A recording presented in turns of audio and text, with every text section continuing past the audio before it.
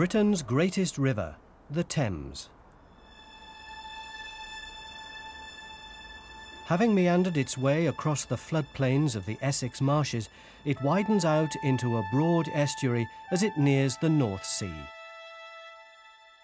These lands were attractive areas for early settlers, and traces of Neolithic and early Celtic settlements have been found.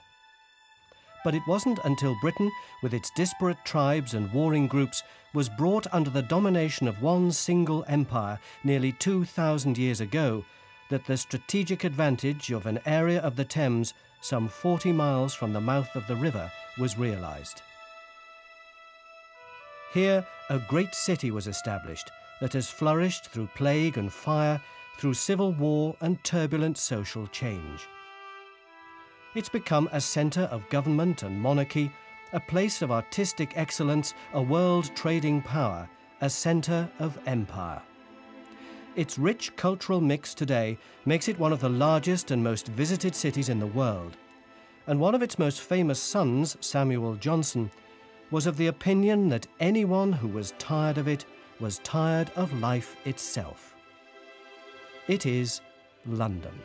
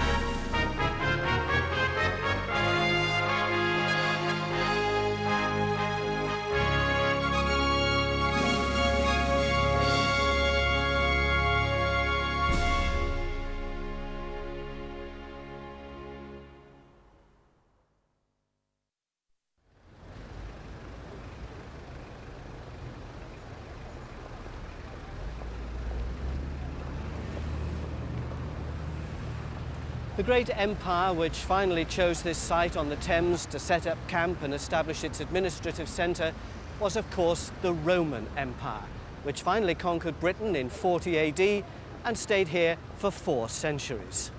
This section of wall is one of the most visible remains of Roman London, or Londinium, as they called it.